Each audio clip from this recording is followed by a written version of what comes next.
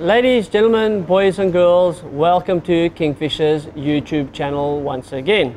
Don't forget to subscribe, like and press the bell icon for notifications of new and upcoming videos.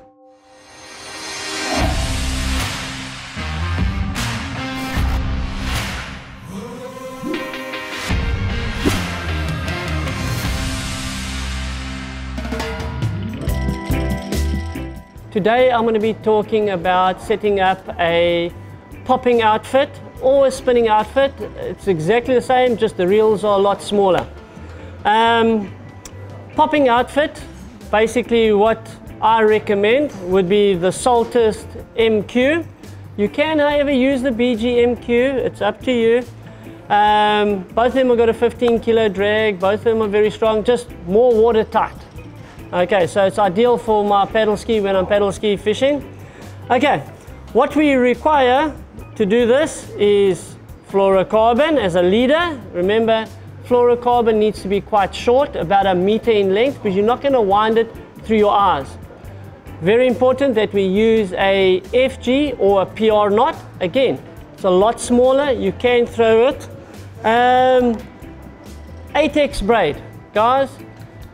You do get 4X's, an 8X, the reason we choose that is the 8X is a lot rounder, it is a lot smoother going through your eyes, hence you will get more distance compared to a 4X that might be thinner for the same braking strain, but it is a lot rougher. 8X is the way to go, guys. It's a no-brainer, it stays round. 8X is the way to go for popping or for spinning for that matter. I've chosen the MQ Saltist 14,000. It is an absolute brilliant size, 600 grams, 630 grams. It's light, so you can pop with it the whole day and your arms aren't going to fall off. It will take exactly 300 meters of 50 pound. Remember, when it comes to filling the reel as well, not to overfill it. Okay, it needs to be full, but not overfull. Okay, knots, and that's why we're doing this, is to show you how to set out your own reel from scratch all the way through. Let's get on to it. Most reels that are designed for braid will have a rubber ring around it. So if you have a look there, there's a little rubber ring, and that rubber ring is there to bite into or to hold the braid on so it does not twist on the spool. The last thing you want to do is have your braid put on and it's too loosely wound on and you hook a fish and the thing just keeps on spooling, but you tightening and the braid is just coming off. It's because the bottom is not pulled tight, and that is why I'm showing you this today. Okay, so there it is there. We're going to take our 8X 50 pound J braid, and to join it, all we're going to use is a figure of 8. You can wrap it around your finger 1, 2, 3 times. Take the tag end back through the back, and it will pull. There's your figure of 8. Lubricate. Remember to take it around your spool twice. Once, twice. Slide the knot down and around so it joins up with that rubber band. Cut off the tag end. So I'm going to do here. And remember to pull tight. So now, if you can see it there, I can pull as hard as I want and it's not coming loose. Okay, very important that. Double it, crisscross it. It actually bites into itself. It holds itself together when you do that double loop around the actual spool. Okay, let's fill the reel. Okay guys, remember it's of utmost importance that you place a lot of tension on your braid spool. So when it comes to winding your braid on, it doesn't cut into itself. Very important. You can have a friend, wife, daughter, son, whatever it is, help you by using a stick. or bar, and all you do is just apply pressure equally on both sides of the actual spool, just so that there is resistance all the way through and you can wind it normally.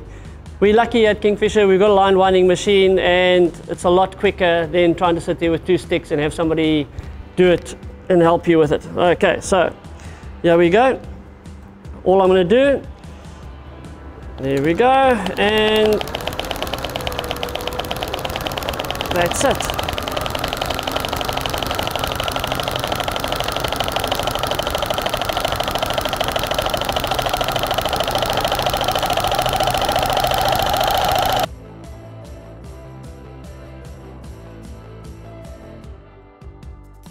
Okay, so there we go. 300 meters of 50-pound J Braid filled perfectly on our Saltist MQ 14,000. There we go, guys. Okay, now to show you how to connect your fluorocarbon leader to your braid, we use a PR. I'm just going to quickly show you using a PR bobbin. We take our 50-pound braid, and I recommend 50-pound. It seems to be the best all-round weight of braid to use here off Natal for our tuna and our bigger game fish that we do catch. So take a 50-pound, put the glasses on, take a 50-pound, and to tie it onto the PR, all we do is go through the actual loop, around the O-rings, pull tight. Make sure you set your tension on the actual PR bobbin. 1, 2, 3, 4, 5, 6, 7, 8, 9, 10 times around.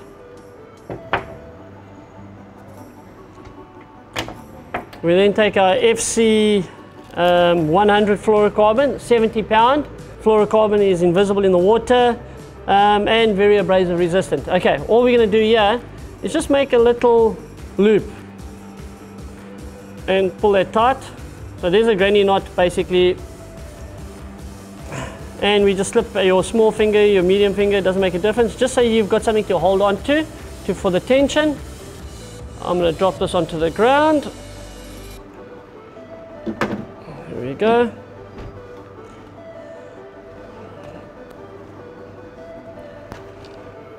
I'm then going to take the PR bobbin, wrap it around 2 or 3 times, pull it tight, pull that tight, there we go. And now all I'm going to do is just wrap it around about that length, 5-6 centimeters, with a 50-pound J Braid. There we go.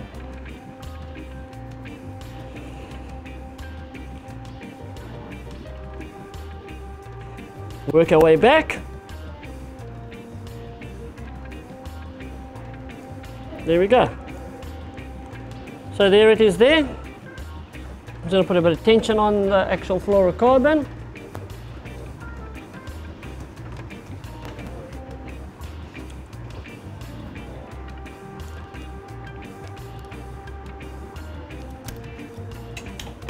Okay, now what I'm going to do is a half hitch. Take it around, over, through, bring it all the way down to the back, and pull tight. Let go of everything.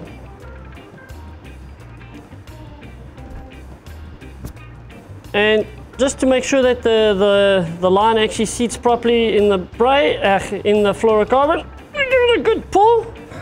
Make sure it stretches properly. There we go. And all we're going to do now is 5 or 6 half hitches. So we go on the left hand side, 1. On the right hand side, 1. We just alternate, that's all we're doing. There's 3.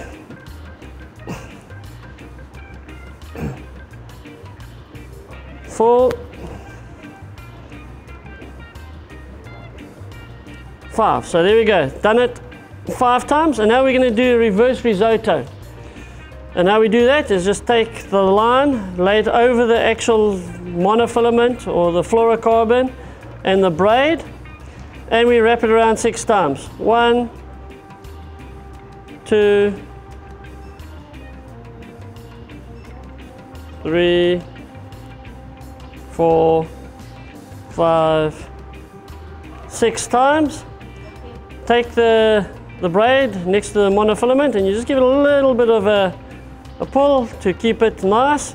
Then you take the braid and you wrap it around 6 times. So we unravel the risotto basically. Once, twice, 3 times, 4 times, 5 times, 6 times, and you keep the knot close to one another, so you can see how they lay over there, all next to one another. Then we pull from underneath. If you have a look there, you'll see the braid going underneath, so that's actually locking it in place. And again, pull it as hard as you can, cut it off as close as you want. I like to give a little bit of a tag end because I like to burn my ends. Take your monofilament or your fluorocarbon and cut it off as closely as you can. So you can see it's cut very, very close. That little bit there, all I do, wet the fingers, hold it next to it, take your lighter. You've got to be careful doing this. Unfortunately, it's very important that you know what you're doing when you do this. If you don't and you're unsure, rather cut it off close.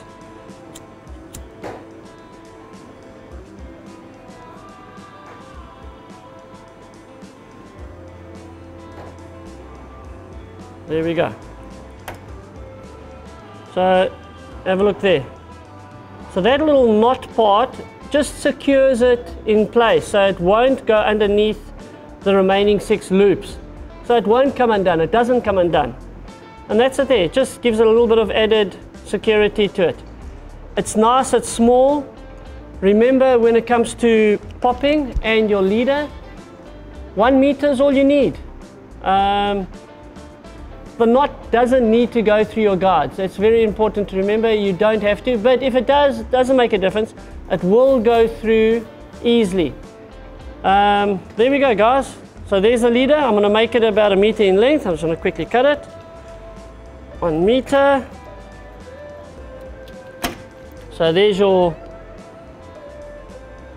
fluorocarbon, PR knot, and of course it'll go through your rod and attach to your rattler popper. Okay. If you do decide to do a spinning outfit, a lighter spinning outfit for snook, for instance, little bonnies and that, obviously a smaller reel, a 6,000 size reel, braid, 20 pound, 30 pound, it's up to you. And of course you'll be using a lot smaller spoons. Exactly the same setup, the way that you attach it with your knots and that. It's exactly the same. Obviously the reel is smaller, the braid is lighter, the spoons are smaller for bonnies and that. Okay. The rod that I would recommend you actually pair that with would be the Poseidon popping stick. Remember, when you're on a boat, you need a little bit of distance to get to those tuna that are busting. So a longer rod is required. So something along the 7'6", 8 foot size. This one here is our plugging rod, and it is, I'm stand to be correct, it looks like 7 foot. It's an 8 foot. Okay, so there's our Poseidon 8 foot plugging rod. That would go onto this reel. I'll just show you what it looks like once it's put together.